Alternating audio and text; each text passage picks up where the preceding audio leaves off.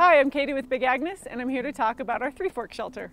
Living in Colorado with its ample sunshine and sweeping winds has given us plenty of motivation to dream up our own version of a sunshade. And so the strong and resilient three-fork shelter was born. Steep wall architecture with removable accessory sidewalls protect your party from wind and sun, while a webbing connection frame offers additional structural stability.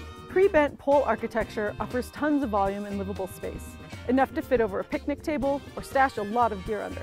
Two large, wide-open entry points make walking in and out of the shelter without having to duck simple and safe. The accessory wall panel can be attached to either side with toggles to block prevailing wind or sun, or can be removed to create 4 open sides. Use pre-cut guy lines and tensioners every time you set up your three forks, as it's a high-profile shelter that needs to be tightened down.